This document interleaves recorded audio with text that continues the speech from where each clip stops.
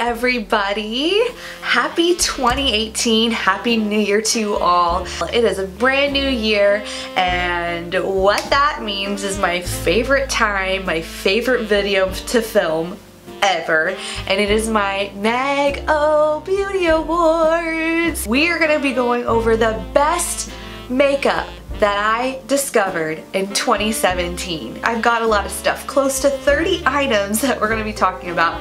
These products may not have been launched in 2017, but they're definitely products that I discovered this past year. As always, if you like these kinds of videos and you like me, make sure to let's start this year off on the right foot and give this video a thumbs up, and make sure to subscribe if you're not already subscribed, and to follow along on social media. I have gone by category of the order I put my face on. If there's like 5 things in one category that I loved, I'm gonna talk about 5 things. If there's only one thing, then there's only one thing. Hope you guys find this video helpful. Let's go ahead and get this New Year's party started. So the first thing that I want to talk about is a primer, and I honestly didn't find anything this year that's like a pore filling primer that I hadn't found in years past that I was just like blown away by. But I was actually blown away by this, and I didn't think I would be. But whenever I sat back and took a reflective look at myself, I realized that I use this so much and I don't ever really talk about it.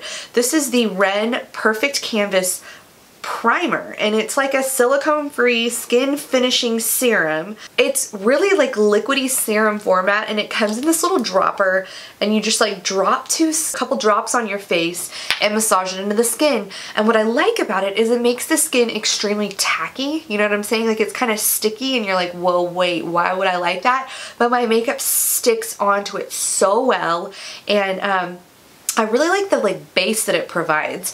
It's very different than other primers. If you've ever used other primers, if you like the smoothing, like pore blurring stuff, you're not gonna like this. But if you like a sticky primer, I think you're really gonna like this. I have been adoring it. I have 3 foundations that I want to mention today, and 2 of which that are like sisters, so I'm gonna mention those first. I have a high-end and a drugstore option. Guys, why did it take me so long to discover Estee Lauder Double Wear? Or not discover it, but like, why did it take me so long to use it? I started using it this summer, and it's absolutely amazing. It is bulletproof. I live in Houston. It is 99% humidity like year round. This is freaking bulletproof. And if you are dry, you may not like it as much, but I do think it is blendable and it spreads out. If you find, it is very full coverage. It just gives you a flawless complexion. Of course, I'm wearing it, as you know, and I just absolutely love it. And then they released this year the Double Wear Nude Water Fresh foundation, and it's like its little liquidy, lighter little sister. And what I love about this one is that it just is, it's like Double Wear but lighter and more of a medium, light to medium coverage. It's super blendable. I feel like you can literally throw this on the skin and it blends out like a dream. If you have drier skin, or you don't like the super full coverage foundations but you really like the staying power of the Double Wear, oh my gosh, you are gonna love this. In fact, I love mixing them. I love using them both together. It's amazing. The combination is just flawless. They're kind of different shades. One's a little bit more yellow than the other. They blend out nice. They work well together. I don't know what it is. I got both of them. I'm gonna mix them. This is my favorite, my 3rd favorite foundation. It's drugstore, and it's actually one of the most inexpensive drugstore foundation finds that you're gonna find ever. Like, ever. And it is the Wet n Wild Photo Focus Foundation. Guys, this foundation is beautiful. They nailed it with this formula. It is just like it's another really blendable formula, much like that Double Wear Water Fresh. And it just looks beautiful in photography. It looks beautiful in any lighting situation. I guess they tested it in tons of lighting situations. It just blends out like a dream. It's like a medium to buildable coverage. I think it's perfect for any skin type. Like, it's so good.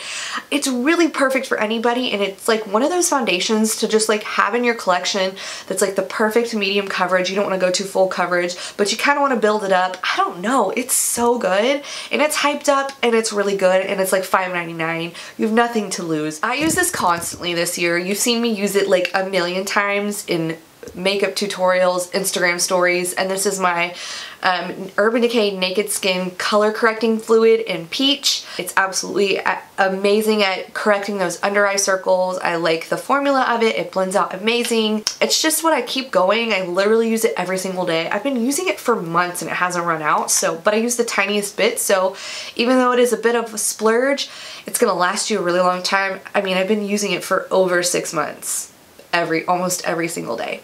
So, I don't really have to go on and on about this, but hello. Do I even need to explain the Tarte Shape Tape Concealer? Like, do I even need to explain this concealer? Like, how many times do I need to tell you that this is the best concealer that you will use? Like, it's so freaking good, okay? You gonna listen to me or no? It's only available at Ulta or on Tarte's website. I have 2 shades, one that I use under my eyes, one that I use on blemishes and around the face. It lasts forever as well. I use it almost every single day. The tiniest bit goes the longest way. It's a splurge, but it's a splurge-worthy item. Why am I even still talking about this? Like, you guys know. I mean, Wet n Wild killed it this year with their face products on the Photo Focus line. This concealer, the Photo Focus concealer, honestly has been so good. Like, an amazing drugstore find. I've had a couple of Instagram followers that will message me and tell me that they picked this up on my recommendation, and they're like, it's so good. I'm like, yes. It reminds me so much of like the Urban Decay Naked Skin. Like, this is super similar to that. It's just a beautiful blendable concealer. If you're really on a budget and you can't afford the Tarte Shape Tape, this is the way to go. It's so, so good. Powders, we're on to powders. My favorite loose powder that I discovered in 2017 has definitely got to be this Dermablend Loose Setting Powder. I was introduced to this when I went to New York, and I had never really had much Dermablend experience, but like, this was definitely one of my favorite products that I had tried from the line. I continually use it. I use it to bake underneath my eyes, and I just really think it's like a super silky, very translucent, creamy powder. Doesn't give a flashback, doesn't give a white cast. It is another kind of a splurgy item, so if you don't want to spend the money on this, definitely go for the RCMA No Color Powder. That's only $12. I've talked about it last year's Beauty Favorites. I still use the No Color Powder all the time as well. I kind of interchange these two because I like them just about the same, but this one I discovered this year and I thought that it was great to add into my favorites. Okay, the pressed powder that I discovered this year is a drugstore find. It's so freaking good, and nobody talks about this. I have never heard a single person talk about this powder, and I kind of just picked it up on a whim trying to find a dupe for the MAC Mineralized Skin Finish, and I think this is extremely similar. This is the CoverGirl Advanced Radiance Powder, and I have this in the shade Creamy Natural. It's a very creamy powder. It reminds me so much of that MAC Mineralized Skin Finish Natural. If you're like hooked on that powder, you're really gonna like this. It doesn't feel super powdery. It feels more skin-like. If you're not into that super powdery look, but you want to set your makeup, maybe you have dry skin, you will love this.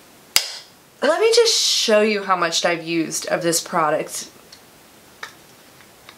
Like, almost all of it. How many times have I talked about this bronzer as well this year? This is the Physicians Formula Butter Bronzer. It's literally holy grail status. Okay, so will you listen to me already and just pick it up? Like, come on. It's like this buttery, like, skin-like texture that it leaves on the skin. It's not powdery. Oh my gosh, if you're dry skin, I mean, any skin type, this is perfect for. Can you tell I like the butter line? I also really like the butter highlighter, but I refrained and I didn't use it as much as some of the others, so I'm not gonna add it. But the butter blush, especially this one in Vintage Rouge, Oh my gosh, I'm wearing it. Well, duh, I'm wearing everything. But this blush is just like the perfect natural blush that is, again, that amazing formula that's very skin-like, that is just like very blendable. It's not powdery, it's not chalky whatsoever. It's just the most beautiful blush formula. Absolutely loved the butter blush this year. This year was not a big year for blushes for me. Like, I didn't really find many that I liked, and I didn't try a whole lot either, honestly, because I was so happy with this. Same with bronzers. I'm so happy with the butter bronzer when I discovered it. I was like, nothing else exists in my life. If I were to pick like one highlighter for this entire year, it would totally be this one. And this is the Ofra highlighter in Rodeo Drive. They just started getting sold at Ulta. For sure online, I'm not 100% certain about stores, but this highlighter is the most intense, beautiful highlighter I think I've used in a long time. It gives me that intense glow, and I know some of y'all don't want to like beam from outer space, but like sometimes I want to beam. Guys, just order it online at Ulta and just trust me on this, especially if you're fair. If you are kind of a darker skin tone, it may be a little too bright for you, but if you're fair, girl, like this is so good. This palette is so good, and I have Anastasia glow kits. I have like so many highlighters. This is so good and it's so cheap. It's from BH Cosmetics and it's called the Spotlight Highlight 6-Color Palette. I've talked about it before, obviously. The colors in this are so beautiful. It's almost identical to the Anastasia glow kits, but like for such a cheaper price, it's so good, and so many great shade ranges. I feel like this is very suitable for different skin tones and skin colors and shades.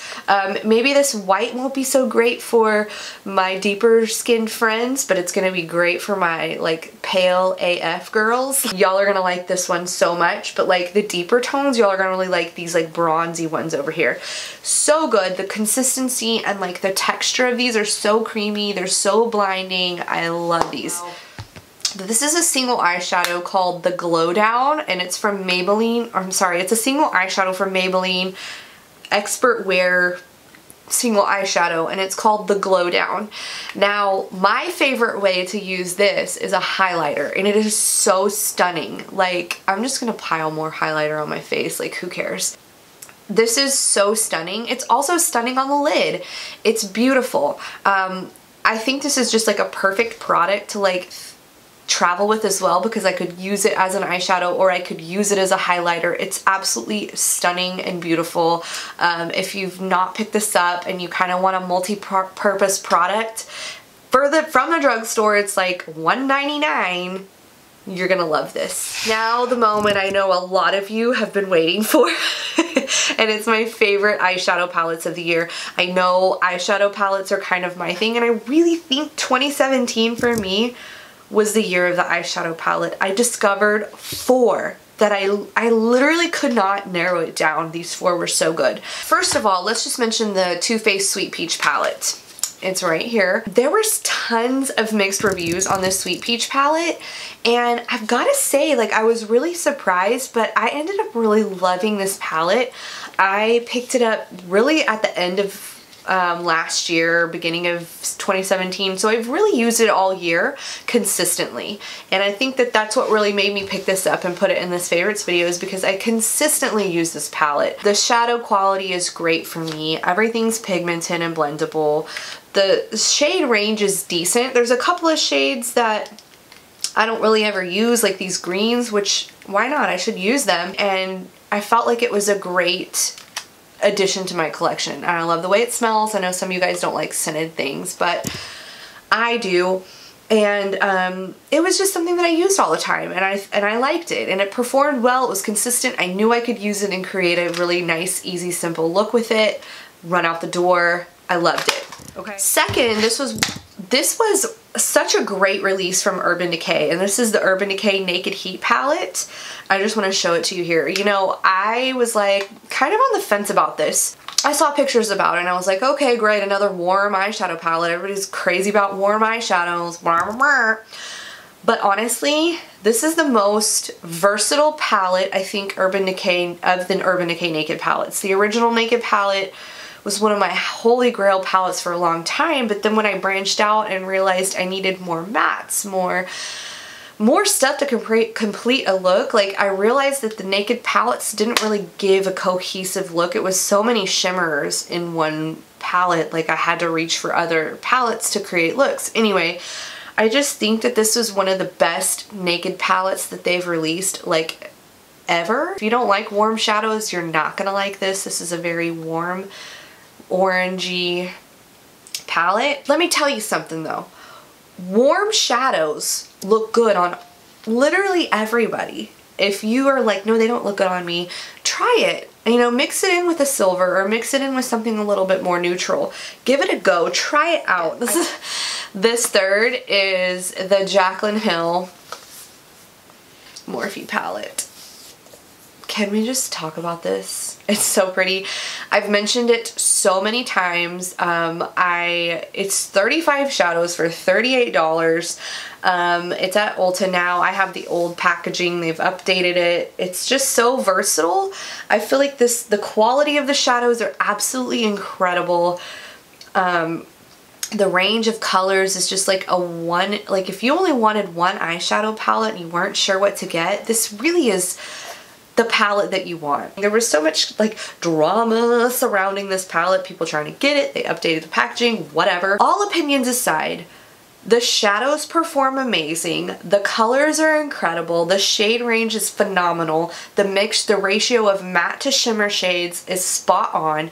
It's literally every single thing that one would want in a palette, especially a beginner who has zero eyeshadow palettes, or even a professional that wants something in their kit to take with them somewhere and don't want to lug around a ton of single eyeshadows. If you're like trying to figure out the best eyeshadow palette to get, and you're kind of on the fence about it, this is the one to get. But I definitely had to mention this one last because I use this the most out of every palette the entire year. Out of all of the eyeshadow palettes that I use this year, this is the one that I've consistently used the most.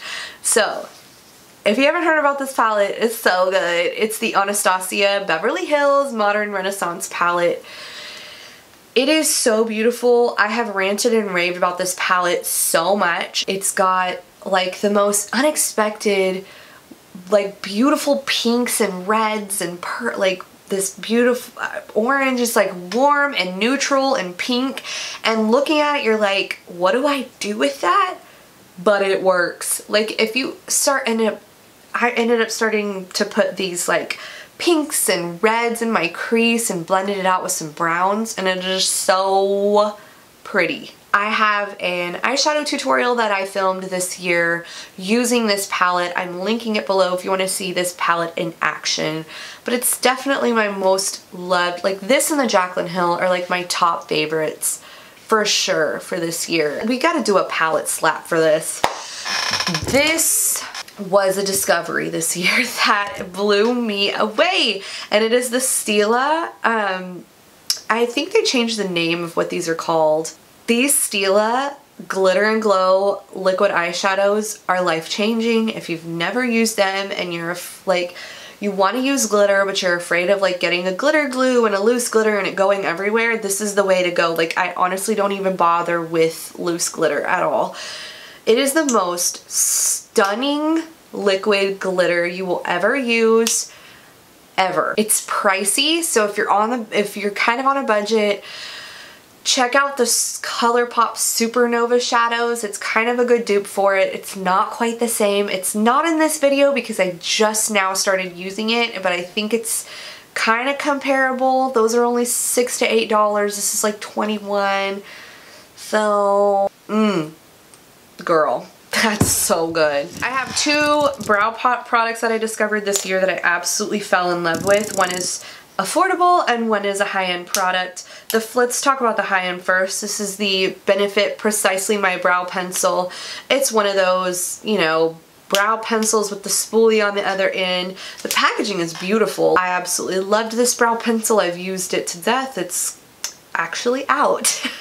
I've used it all. And then the other one that I just absolutely loved is the ColourPop Brow Boss. I actually bought it in dark brown, and I typically don't ever wear like super dark brown eyebrow colors, but for some reason the dark brown with my eyebrows is like phenomenal.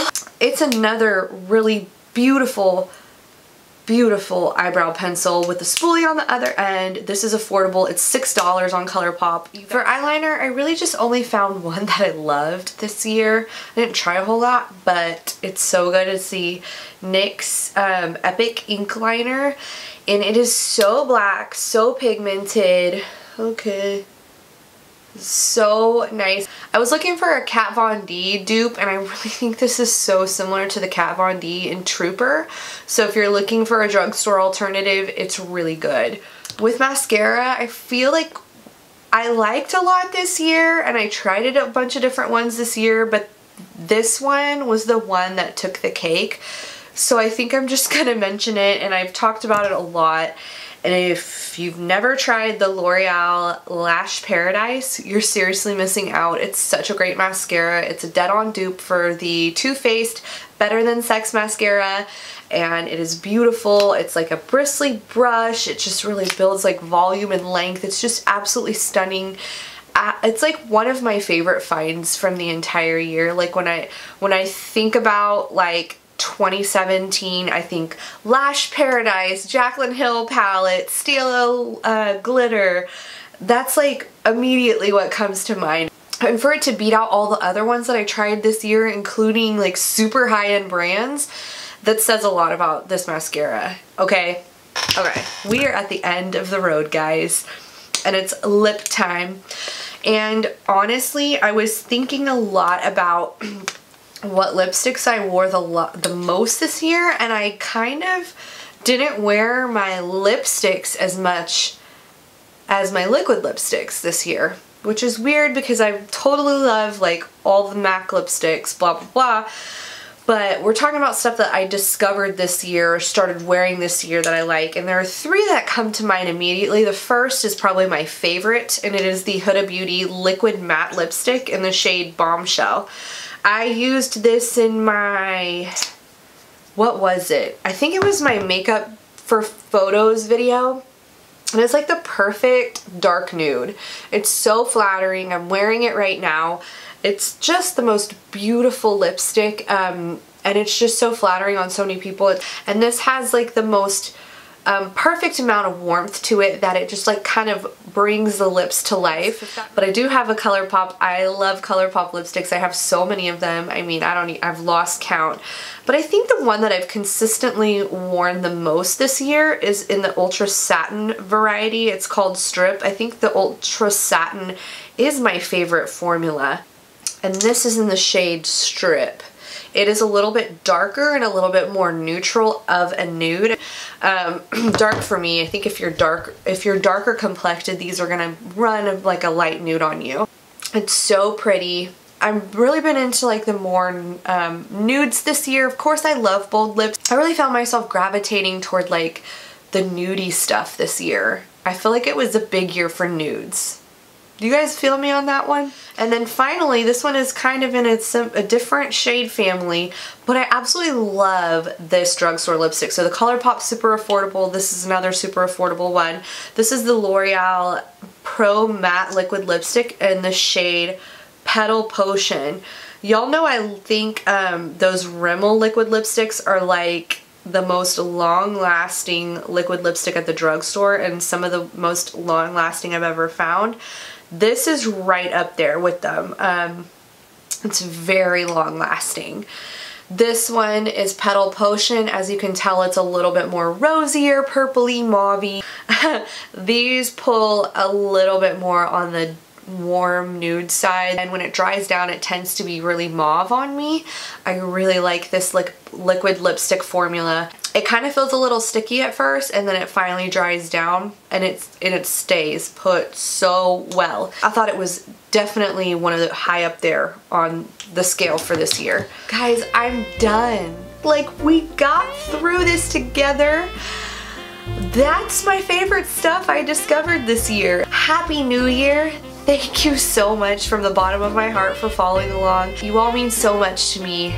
Thank you all so much for watching, and I will see you again very soon in my next video. Bye guys! Happy 2018! Happy New Year! Woohoo!